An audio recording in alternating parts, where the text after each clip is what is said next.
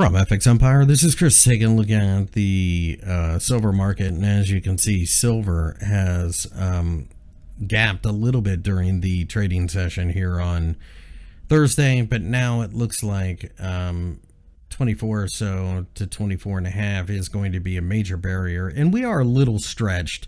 So I think a pullback does offer a nice buying opportunity, I think, and that's probably what we're going to see. I don't necessarily see silver melting down, but I think it's going to have trouble keeping up this momentum. With that being the case, I would look forward to stabilize at lower prices and then reassess the situation then.